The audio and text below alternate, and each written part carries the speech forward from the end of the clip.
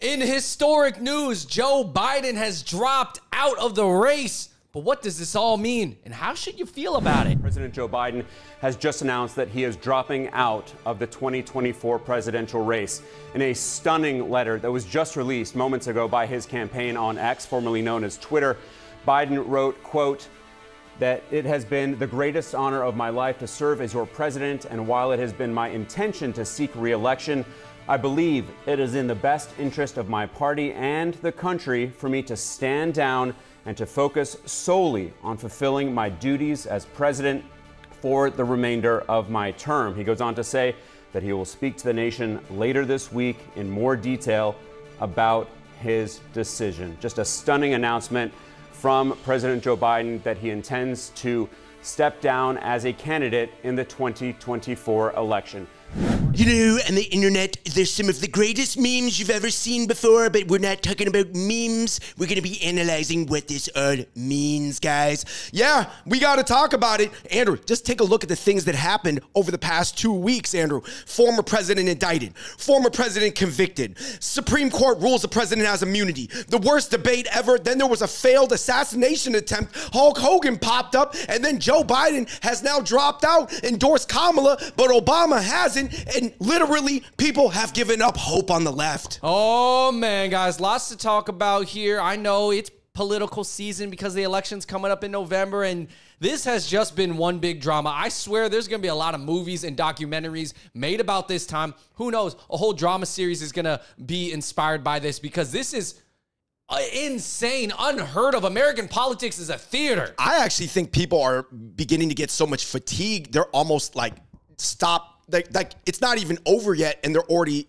not following it anymore. Oh my gosh! And then the Simpsons memes are coming out of like, oh, Kamala wore the same thing as Lisa Simpson did when Lisa Simpson actually took over presidency from Donald Trump and the Simpsons, which is eerily, you know, but I think the Simpsons are just really good at kind of predicting the trends. Right. Make sure you like, subscribe, turn on your notifications. Check out Smalasauce at smalasauce.com. It's on Amazon right now. Free shipping. Andrew, a lot of people are even saying who's going to be her VP pick. Is it going to be Mark Kelly, who actually looks like a cop version of Jeff Bezos? Is it going to be Josh Shapiro? Or is it going to be Pete Buttigieg? A lot of people don't know. But here's the thing, Andrew.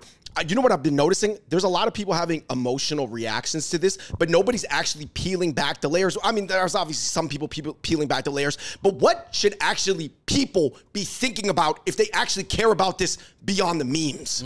Well, we're going to get into that, David. All right, point number one, Andrew.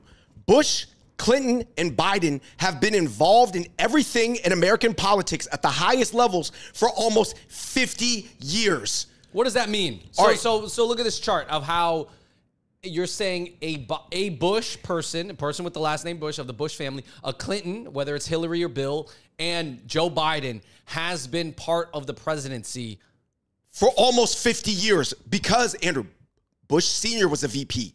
Then Bush Sr. was a president. Then it went to Clinton for 8 years. Then it went to Bush Jr. Then it went to Obama with Biden as his VP. And then it went back to, yeah, like basically on the ticket. Like not necessarily that they won every time, but they were literally neither number one or number two for 50 years. And I think that this just came out, Andrew, and a lot of people are questioning now, was American democracy for the past 50 years essentially an aristocracy?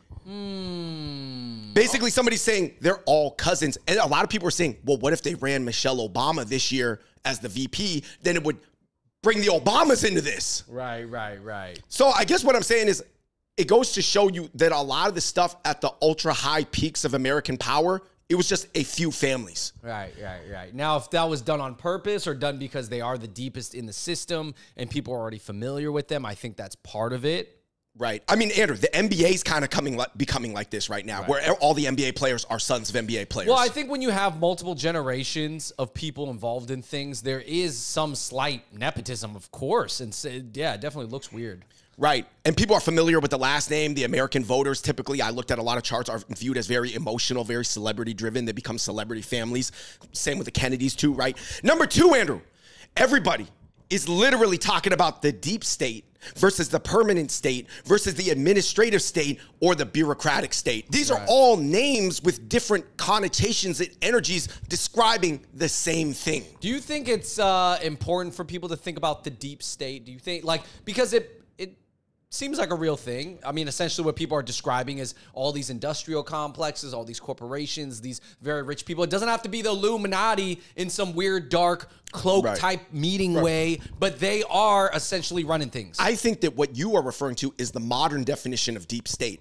Typically, it was in the past called the bureaucratic state, where it was just 40,000 nonpartisan government jobs that are decision makers that don't really get swapped out with the president. Right, like the head of the CIA, head of the FBI. These are not things that change along with the president. Supreme Court, they only get appointed by the president when they're up, when someone else retires. So this has become the central focus, Andrew, not just because Donald Trump always talks about the deep state, but it's because there's a Project 2025, which is basically going to take some thousands of nonpartisan government jobs, but make them potentially more partisan. Because there's only 4,000 that are partisan right now. There's 50,000 that are nonpartisan, but it would take, I believe, another 15,000 and make them more partisan, because right now a lot of people are saying on both sides, but more so on the right, that the government is moving too slow. So even when they win the presidency, nobody can get anything major done because everything is so bureaucratic and moves so slow. But here's the thing, Andrew. When you call it the deep state, you're referring it to it with a much more nefarious energy and connotation than all the way to permanent state, a little bit less, administrative state, all the way to bureaucratic state. Right. Doesn't the bureaucratic state sound way more benign? Yeah. Oh, yeah. Hey, you know, whoa, I don't know about this deep state, but I'm okay with the bureaucratic state. Right. So basically, people are trying to speed up the mechanisms of government, which have traditionally in America designed by the people who designed the American government a few hundred years ago to be very slow. So long story short is the deep state almost just meaning more of the CIA now than all these bureaucratic positions, which is like the EPA and stuff like that? It's very interesting. You guys, these are just the real things that people actually should be talking about. Like, if Project 2025 goes through, is it nefarious, or are they just trying to speed up government? That's something that people got to think about. Point number 3, Andrew. A lot of traditional Democrat voters, namely people who are of ethnic minority background, they are very sick, at least on the internet, of being told that they have to vote for the left because the right is racist. Right. I mean, I guess... And this is coming because, you know, Kamala is half Jamaican and half Indian.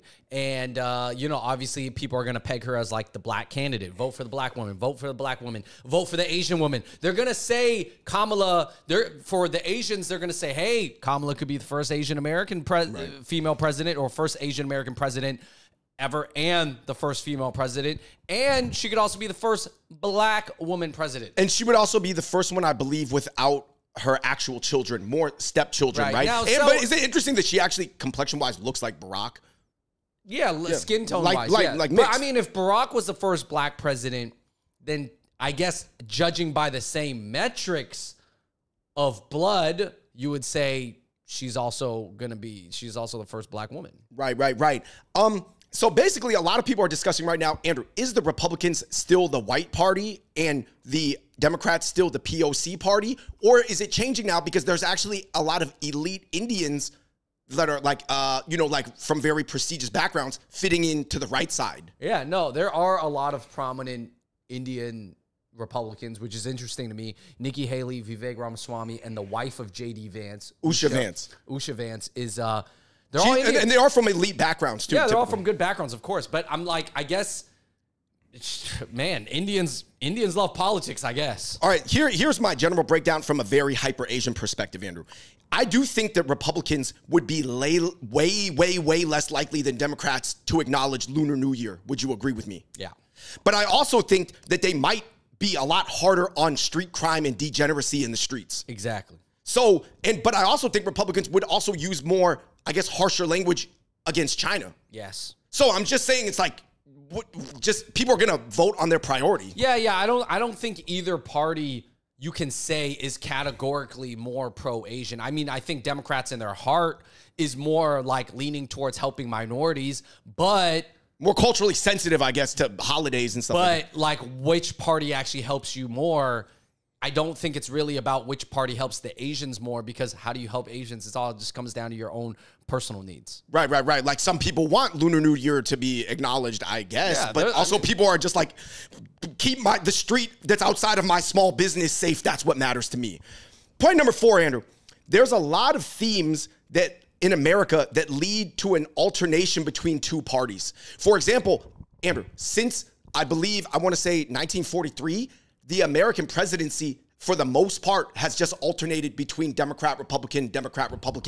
And basically, the reason why it's alternated, and there's no real science behind it, is because generally, American voters, there's a lot of studies on this, have been shown to be very emotional. And basically, when a party is in power for 4 to 8 years, basically, you could say they've been in control, but a lot of people become unhappy at the end of the 8 years with the flaws. So basically, the other party that's campaigning against the current incumbent party gets to sell that they'll fix the flaws. Exactly. Because honestly, generally, I just feel like everybody, when a president is finally gone, they all just think about all the negatives. You mean like everything that they didn't do? Or like the vibe when Obama wasn't president for 8 years, the vibe, I'm not saying he accomplished everything he said he was going to, but the vibe was good. And then when he left, then everybody started looking at the flaws of Obama. Obama wasn't that good of a president. He used drones, right? Or he didn't fix as much as he said. He still did everything that a normal president would do. And then, now Obama's legacy is now known as like not that good of a president, which I whatever is fair or whatever. But I'm just saying the vibe changes once they leave. Right. Like everybody was like, man, I love the vibes when he's here later. What did he really get done in comparison to what I thought? And then basically also voters, Andrew, are way more, and this is a psychological thing, way more likely to vote against someone than for someone. Yeah. So you know how everybody always said love is stronger than hate? But when at least it comes to voting, Andrew, statistically it has been shown hate is stronger than love. Oh yeah, no. Definitely hate is a stronger feeling. Point number 5, Andrew. Do you think, and this is an interesting discussion that nobody's debating right now because people are still just caught up in memes, not what it means, is Trump a different, potentially more chilled out person after the failed assassination attempt, whether you believe it was legit or not legit? I think he will be a little bit. And I hope so, because I do think Trump needs to calm down. And I guess maybe it was humbling a little bit. You know what I mean? Right. Do you think it's possible, I have this theory, that once Trump finally wins, right, he can't win anymore, he's going to go, I just do what I think. I'm part of the Trump party. I won as a Republican, but there's a lot of things like abortion the Republicans are against. I don't, I support it low key, but I won now, so I can say what I truly think. Oh, definitely, dude. Trump, of all people, probably likes himself in abortion. Right. Yeah, he's probably with it. I mean, that... Just knowing how he is. He seems like a bro who's down for the abor. Yeah. So I think it'll be interesting to see if he flips on Republicans even once he wins. Because Andrew, I believe Donald Trump more than anything just wants to do what he wants to do. Right, he does not care about any of the other stuff. He ain't really like down with all the... It's just like him and his fan base. It's almost like... Well, he's just trying to win, right? No, he's almost like an independent artist that's like... He just wants to bring his fan base along with him. He's not really held back by the label. He's a little bit like Kanye. Like he'll violate the people who love the soul samples by just saying some crazy ish. Point number 6, the news cycle is hyper quick nowadays. Andrew, if a failed assassination attempt that happened on a president in the 1990s, do you think people would be talking about it for like 6 months? Yeah, no, I think the whole world is still talking about it. But now so many things happen. It's like, are we even thinking about his assassination attempt anymore? I mean, I guess if he had gotten actually shot, like it actually hit some real meat on his body, I guess it would have made a bigger head. Like we would be talking about it more. But like now it's, I don't know. I feel like it's almost like people are done talking about it in like another week from now. Yeah, literally the news cycle is hyper quick now. It's got like the life of a mayfly. Point number 7, Andrew. Do you think that anybody's just going to talk about how it looks like an easy win for Trump?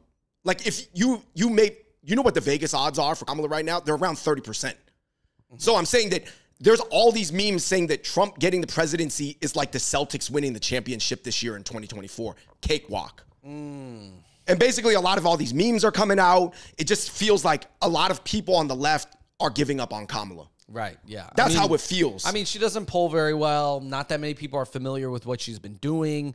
She doesn't have a great highlight tape. I would say, obviously, President Obama, who is also half black, has not endorsed her yet, which is kind of like shows you something, hints at something. But yeah, I mean, overall, dude, I don't think that many people are excited about Kamala. I mean, I think people are still going to be voting against Trump.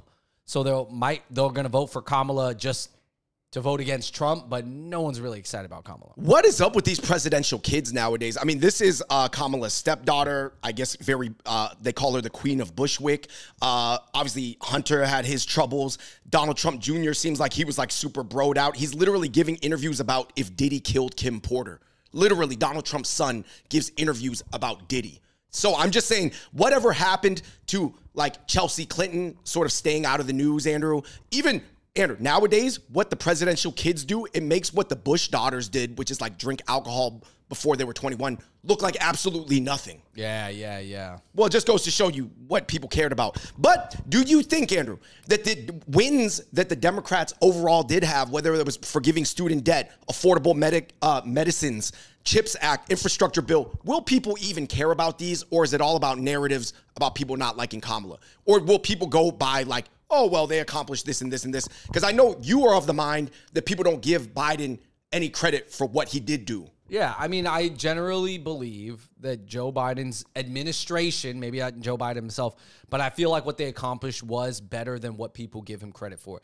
They, the unemployment, certain things, did well, but they get overridden by emotional issues and everyday issues that affect everyday lives, which is like immigration, crime, inflation, those three things. Like, even if some parts of the economy are doing really well right now under Biden, but then some parts are not, people are just really going to judge them on the fact of how it affects their own life, which I don't blame them. I don't blame people, because your own life is your own life. But there are certain things that were done that were good and just certain things that were not good. And then also the 2 wars popped off. So ultimately, those things define Biden and the presidency as not as productive. Right. What you're referring to are issues that emotionally or on a real level feel visceral to people. By the way, he also had the Senate and the Congress at the same time to pass a lot of laws. That's generally what you need, because there's the symptoms of checks and balances. There's the president, the Senate, the Congress. It's all got to work together, guys. If you guys, just remember from Politics 101 in high school, but to be honest, I do not think a lot of Americans do remember. Point number 8, Andrew. What else is going to happen potentially over the next 3 months? Literally, so much just happened over the previous 3 months. What's still going to happen? Do you know what some people theorize? That Trump could have a heart attack because he eats a very bad diet full of American fast food, which he's known to have a deep love for. So some people are saying now it's going to flip on Trump for him being too old or in bad health. Yeah, well, the joke is Biden used to be the oldest, and now that Biden's out of the race, Trump is officially the oldest presidential candidate or Republican candidate ever. No, I believe the Republicans secretly are also, they're planning their backup candidates. Yeah, Trump seems healthier than Biden, let's be honest, But, and I think Biden's cognitive decline, honestly, was a little bit sharper than everybody thought. So that was a little bit It fell off. I guess it was a lot quicker or accelerated maybe than people thought. Point number 9, Andrew. A lot of people are saying, why does the election every 4 years literally come down to about 60,000 people in the Midwest? Literally. It always comes down to 5 or 7 swing states, but a lot of those counties in those swing states are already strong, red or blue, one way or another, right? Usually it's a rural-urban split. The rural centers tend to be more blue. The rural centers tend to be more red. So literally, Andrew, the entire election, every year of America, comes down to 60K people in literally, Andrew, I saw an analysis, 15,000 people in Wisconsin. 15,000 people in Wisconsin win every single time. They decided. And I'm saying that if you look at Wisconsin, Andrew, they're the people who got left out of the technocratic boom of the Teslas and the NVIDIAs. So that's why Trump's VP pick, J.D. Vance, even though it's a lot of questions about how truly hillbilly he really is, that's going to appeal to those Wisconsin people who identify as a hillbilly. Yep. So take that for what it is. If it only comes down to 15K people in Wisconsin, you better get all the country music stars. Right. Point number 10, Andrew. Why have both parties, both Democrat and Republican, drifted so far from what they were defined by, for example, in 1960? Andrew, the biggest split used to be between labor unions and ownership. And it used to be between big government and little government. And now it seems like it's not about those things anymore at all. Right. Why is that? I mean, literally, why are there certain issues that are issues, but not the biggest issues in the world, always defining the election and defining the emotions around the election, you know? I think it's interesting that if you study American politics, and all these people, they go to, like, most of America is run by lawyers, right? So they study all this history from the 50s, the 40s, the 30s, the 60s, the 70s, where it really was about labor unions versus ownership. And literally, it's about none of those things. Those are like fifth-tier issues now. So I don't even know if somebody who studies American politics even has a grasp on the 2024 environment, because the demographics have changed so much. What people care about so much has changed. People's priority lists have shifted, and it's all out of whack. And point, Andrew, number 11, something that people should be thinking about what it means, MEANS, instead of memes, MEMES, Andrew, is this Economist article where it says Americans are ultimately going to be okay because even though the election seems so wacky, the rock hard economics and the fact that the US dollar is the default dollar that everybody has to trade in globally keeps everything solid. Yeah, so basically what they're saying is like, hey, guys, I know America seems very divided right now, but the American dollar is strong. People still want to invest in America. America still has a lot of money. America still has the most powerful army. It still has the military on lock. It's still actually really strong. But there are, I would almost use this analogy, David, like the entire body is functioning fine. Like you're not hurt. You're not broken bone. You're not super sick. You're operating, but you got like a stomach ache. Right. And you got a bad stomach ache. But it might just be diarrhea. America just got diarrhea right now and like an ear infection. You know what I mean? Like they're definitely sick. You probably don't want to go to work, but you're functioning. Okay, to me, I think that this is the biggest disagreement, that nobody's framing this, because a lot of people in the Economist Instagram section were roasting the Economist, being like, oh, you guys are such a mouthpiece for like UK billionaires that have invested a lot in the US. Of course, you don't care about the day-to-day realities on the ground, on the sidewalk here. Right. I'll tell you this, Andrew. Is America more like a Toyota, where you know how you can drive a Toyota and not really give it oil changes and it just like runs even if it's all beat up and got dents on it? Or is it more like a BMW? Where literally, if you don't take care of a BMW and feed it premium, it might just stop on you on the road. Is America more like a Toyota, or is it more built like a BMW? You mean at the peak when everything's running well, and at the peak and everything's falling into place and all the other countries are falling into place and everything's going well, then America is by far the top. Right. But when those systems start to fail and we're a little bit slow on taking the BMW back to the auto shop, you know, you get that 10,000 mile checkup. And it almost isn't. No, so basically the people who are heavily invested in the economy, they think it's more like a Toyota. But if you're on the social level, Andrew, and you see all this dissension and the arguing at the Thanksgiving dinner table, father and son, daughter and mother, they don't want to talk to each other over identity politics, you would think it was more like breaking down. Whereas the Economist people are thinking it's going to just keep going, even if it looks a little shaky. I see their point. Listen, I think that overall, there's a lot of emotions and a lot of bickering, and there is a lot of divisiveness. But I do think the whole thing about Civil War is like, it's pretty far from Civil War, man. You said that movie, what was that movie? I watched that movie, Civil War. It is a good movie, but it doesn't really explain how it gets to that point where actually there's like literal states that team up, like California and Texas team up to take over DC to rebel against the. And I'm like, and don't all the minorities opt out of it because they don't feel as invested? Kind of. There's like some undertone that it's mostly white and some black. White on white. War. It's mostly the heritage Americans, and then the Asians and like Latinos are kind of like. But anyways, regardless, watch the film if you guys get the chance. You know, there's a lot of like little nuggets and interesting stuff there. But I would say ultimately, like, you know, I don't think America's super close to Civil War. It's really not, man. It's not super close to a hot war with China either, in reality. But that doesn't mean we can't just keep getting things better. I think there is a lot of emotions in the air right now. So there does need to be some kumbaya moment or some type of uniting. I don't know if we need like 3 more Rush Hour movies and then a bunch of, I don't know what it is. But there needs to be, like, it's really not that bad. but people need to still focus on getting things better. But I think it's just very emotional. You know what I think? This is my final takeaway. I think that the macroeconomics of the trillion-dollar companies have become separated from the concerns of every non-rich person in America. And in the past, the wealth of the average American was going up. The wealth of the average CEO of a multinational was going up, and they've started to become decoupled.